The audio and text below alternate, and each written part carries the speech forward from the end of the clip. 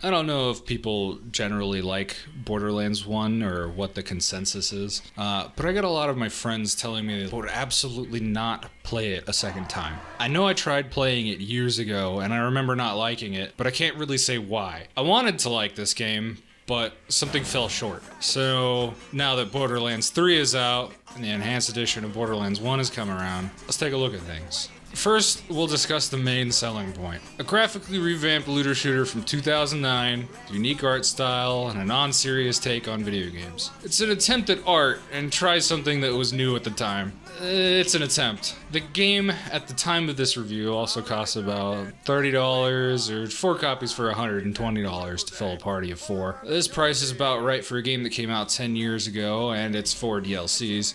Can't really complain much about the asking price here, especially since if curiosity is striking, you could probably find it on sale on Steam during any season. Unfortunately, this game doesn't sell in a 4-pack like Borderlands 2 does. The game's theme is strong. You're on a wasteland planet looking for treasure that most people think is a myth. There isn't a real backstory to your characters that I'm aware of. You just sort of show up and this weird Cortana-like plot device immediately tells you what to do. I more or less don't have a problem with how the plot is driven, but the story seems really haphazardly put together. This is especially evident when you're hopping between quests and a character will start talking about something you've never encountered yet as if you were just in the middle of dealing with it. Most of the story is told in text boxes when you take quests, which I didn't read because frankly I wasn't that interested. Some of the side quests offer deeper lore into some characters and the companies that govern the world the game takes place in. I found these enjoyable, but few and far between. Overall, it's serviceable, but nothing special. Especially when, by the end, you feel a massive dissatisfaction,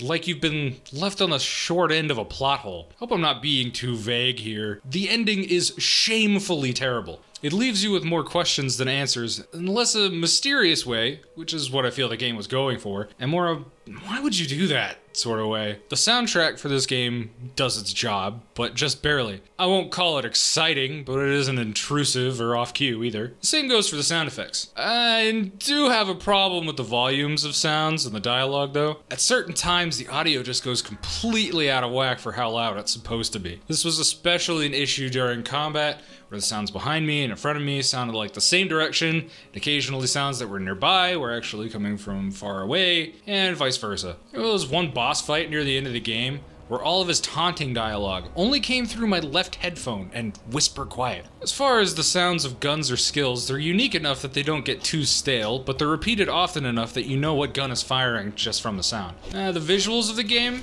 are at times striking and beautiful. It tries to create the atmosphere of an alien planet, and it captures that well enough to put you there. The aliens are interesting and creepy, and the towns are decrepit and run down, but it suffers from the fads of when it was made. The entire game has that gray and brown, heavily desaturated palette to it. It's a shame. They took the time to hand draw all these textures, but didn't really give the game any color. The exception of guns, which sticks out really bad when an enemy has a bright crown box in their hands, contrasting their gray and brown outfit. Beyond that, you can tell that the art style is just a toe in the water at this stage. It doesn't take advantage of a lot of graphical technology that existed at the time, and I feel like this was to avoid complicating the process. You have to combine that with some of the really bad looking screen effects and elemental effects. It's a far cry from where it wants to be, but for the first game in the series, it gets some forgiveness for me. You can tell this is truly why people fell in love with Borderlands and still say they have fond memories of it, despite all of its shortcomings. There is some issue with the presentation being an off pace, like characters getting intro cards and cutscenes to introduce them early on, and then it just sort of falls off. This game does it for every larger boss, and you wish they did it more often. I feel like that sense of style should have been more consistent throughout. After the absolute banger of an intro this game has, the middle of it badly needs some of that kick. The voice acting isn't bad. In fact, I quite like it. It adds the bulk of the personality sound-wise. There needs to be more of it. It's oddly sparse. Here we're gonna get into what people really like about Borderlands, and what I really hate about it. The humor. It's part of the appeal of the design, but it's casual Friday office humor with just a touch of Comedy Central offensiveness. It's boring! The jokes don't land. And worst of all, it feels like my dad wrote these. Collect this guy's dirty magazines. This scientist lady is going crazy and falls in love with her tape recorder. This guy wants you to get him some booze. The same guy that Randy Pitchford voices, and he calls you a chump. Randy Pitchford literally calls you a chump in this game. And we've got shotgunning midgets. It's a 3-ring circus and a laugh riot. Really, have I mentioned that the max level of this game is 69? Nice. Borderlands feels like a looter shooter, alright? You got your gun, you got your ult, you got your grenade, you got your melee. So that checks everything off the list for things you can do. Like typical looter shooters, it somehow involves minor platforming in its exploration. This is not good. After 10 years, looter shooter devs haven't figured out that platforming in a first-person game is not a good idea. And it started in small part in this game. It features frequent invisible walls, and in general, it's a little clunky. It should have been left out, but I doubt anyone on a dev team will ever learn this. Looter shooters in first person and platforming do not mix. Speaking of movement though, walking around is kind of a drag, and it feels like they do this on purpose. I'll tell you why.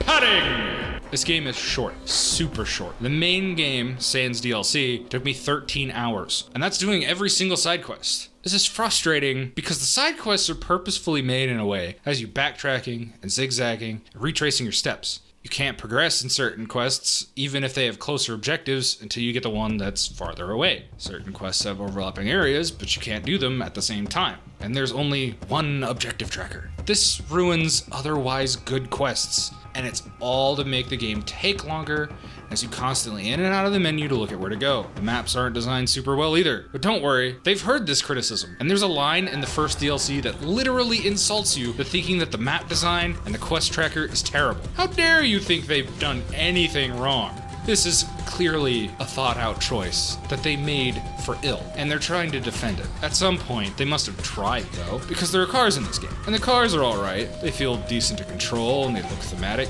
but oh man, there's car combat. And car combat in this game is boring, pointless, and occasionally frustrating.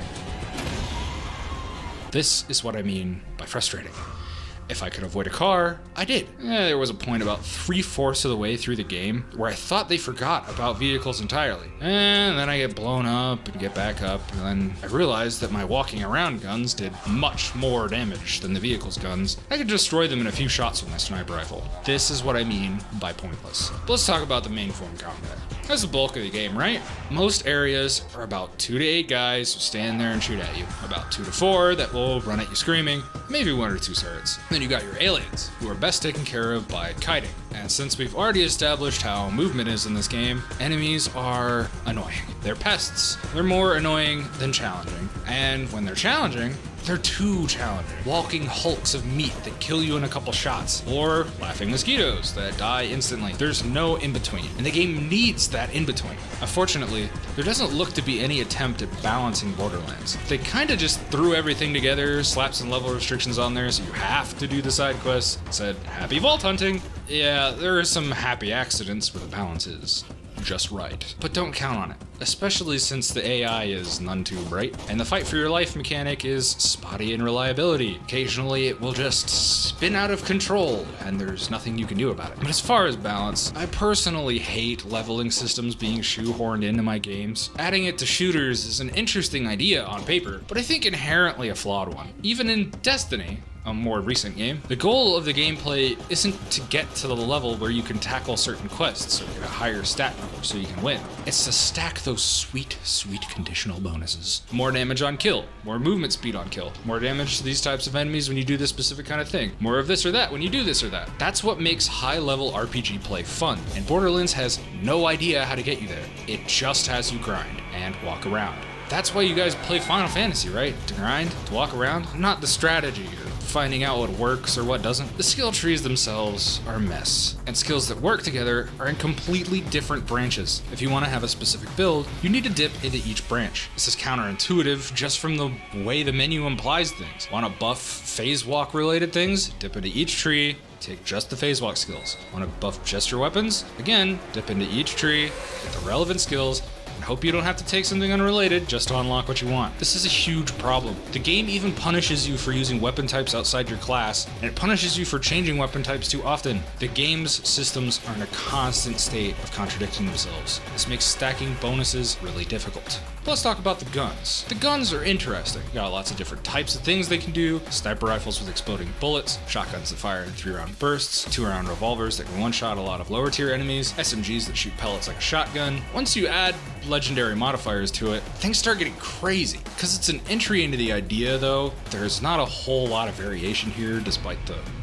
gajillions of guns this game claims it has. In reality, there's one gun per brand. Jacob's guns hit harder. Maliwan guns usually have elements on them. Ladoff guns fire faster. S&S, my personal favorite, generally has decent stats and more ammo in the magazine. But sometimes you find a gun lying on the ground and it's almost exactly what you have, and it's got acid rounds now. Whoop-de-doo. This comes with some bumps, like how almost every gun is stupidly inaccurate, so Hyperion guns can have accuracy as their main stat. In the end, it's the illusion of huge variation, but it's still good variation, if that makes sense. Causes money to become useless very quickly for anything except expanding how much ammo you can carry. And it's not a bad thing, it's certainly a foot in the door design-wise. Thankfully, we've come a long way. Now, I should have mentioned this at the forefront, but this is the enhanced edition of Borderlands 1. And what is that supposed to mean? It's kind of like a remaster, right? They give you some more settings, so it optimizes a little bit, runs smoother, it looks better. Kind of. This is like a half-ass of that. It'll let you play in 4K, fair enough, but my monitor only displays 1080p, so I'll just set it to that. And okay, why is the frame rate still so low? Okay, the refresh rate is stuck at 24 Hertz, no matter how many times I tried to fix it. That was an immediate red flag for how the rest of this game was going to go. Then I Alt-Tab to note this, and surprise, surprise, my mouse was locked to the upper left corner of the screen. I play on controller mostly anyway, so this doesn't bother me personally, but I know certain people who would raise hell over having to reboot this game every time they Alt-Tab just to play it. The game's frame rate dips here and there, certain effects or AI moving around much cause the game to chug, but overall, I guess this really isn't too bad. I did not enjoy this. I struggled sitting through all of the padding when all I wanted to do was find cool guns, find out what the story was about. Those things won't keep you going when you have to deal with the obvious amounts of stretching this game suffers from. I was going to tackle the DLC in this video, but I just can't. Maybe I'll come back to it in the future. This is my first review, and I'm actually kinda nervous about doing it, but I thought I'd take my shot and put this out here and get yelled at by a bunch of people who really like this game. But thank you so much for watching. Please leave a comment if you want to discuss this video at all, if you want to discuss Borderlands 1 at all, or if you'd like me to cover something else. I'm open to suggestions.